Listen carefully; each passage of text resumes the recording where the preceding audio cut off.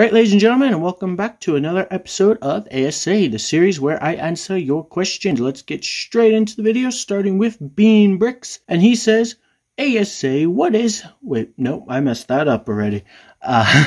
He says, A.S.A, what fig are you most excited for this summer? Personally, I'm excited for the Gar-Saxon I can't read today apparently, or the Bad Batch figs.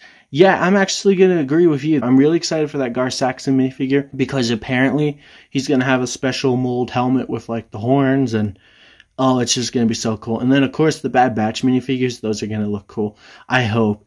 I don't know. We'll find out. So yeah, but I'm really excited for that Gar-Saxon minifigure. I think it's going to be really cool. And then our next question comes from Burner Builds and he says, A.S.A, what do you think the rumored 2021 summer $30 set is? I believe the rumor another mega battle pack, considering we didn't get a battle pack in the winter wave. So yeah, I agree. I don't really know if it's gonna be another like mega or super battle pack, but it seems like Lego is kind of leaning more towards that now, so that way they can make more money, I guess, on a bigger set with like 6 minifigures. So I do agree. I think it's gonna be another one of those like 5.0 first battle pack kind of situations where it's like you get 4 minifigures, maybe like 2 battle droids or 2, I don't know, something else, and like 2 medium-sized builds, so like bigger than micro fighters but smaller than like a playset for like $40. So it sounds pretty cool to me, so I hope that it is, and I really hope that it's something Imperial, like Stormtroopers versus Rebels or something. Long live the Empire.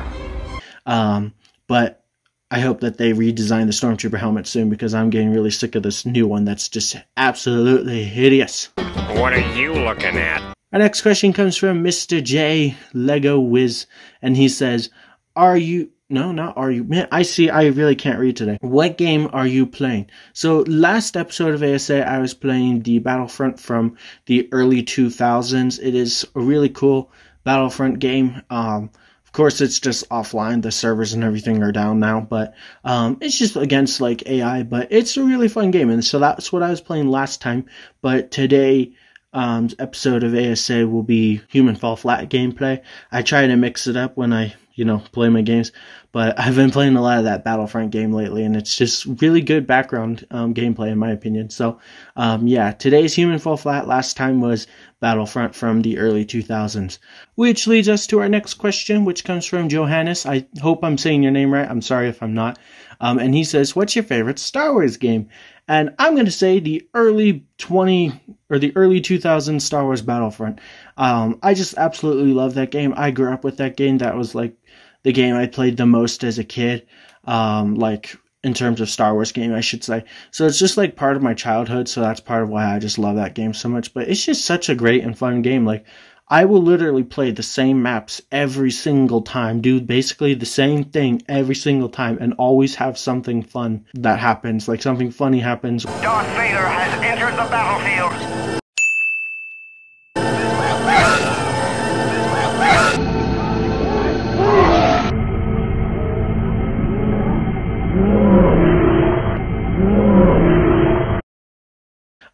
Yeah, it's just a wonderful, great game, and if you don't have it, I recommend getting it, honestly, for either Xbox or I think it's on PlayStation, but you can play it on your Xbox One, so it's really fun. And so I'm actually going to turn that question around and ask you guys, what's your favorite Star Wars game? I also really like the Lego Star Wars The Complete Saga. That's a great game, too. Kenobi. Kenobi! Anyways, our next question comes from Womai, and he says, if the rumors are true, which will be your favorite one? Honestly, is it cheesy or not allowed to say all of them? I'm excited for all the sets, but if I had to pick just one, like I was like, nope, you had to pick one, I'm going to say the one with Darth Maul and Ahsoka, or Darth Maul versus Ahsoka on Mandalore. That's going to be such a cool set. I really like those dual sets anyways, but of course, because Darth Maul's in it, I'm going to love it, right? So, I'm going to say that one. Our next episode, our next episode, what is with me today? Our next question comes from Ace Gamer Studios, and he says, A.S.A, would you like to see LEGO bring back Pirates of the Caribbean theme since LEGO brought back Harry Potter?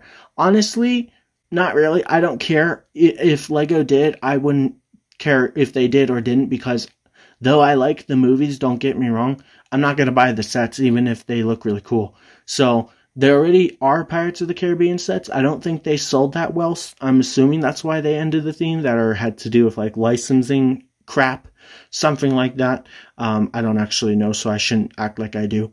But if they brought it back, I wouldn't care one way or another. So I'm sorry if that's kind of not a good answer, but I couldn't care less, honestly.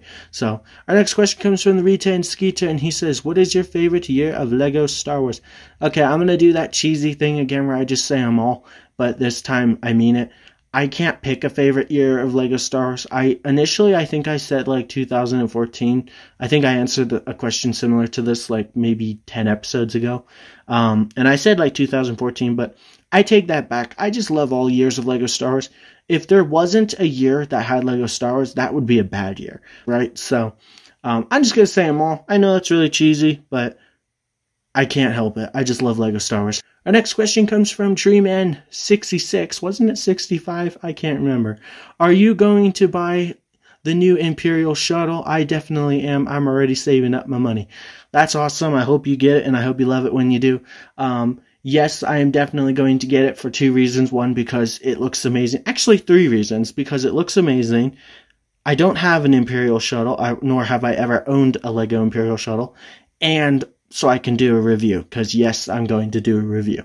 So, of course I'm going to buy it, and I'm really excited about that. So, our next question comes from A.S.A King, and he says, I'm running out of questions at this point. Well, you don't have to ask a question every time, but I do appreciate you asking them, so thank you, A.S.A King. Anyways, he says, if you could go back in time and get rare sets at their original retail price, what year would you go back to for what sets and why? Alright, I'm going to pull like a little cheeky cheat code out, I guess, if you will.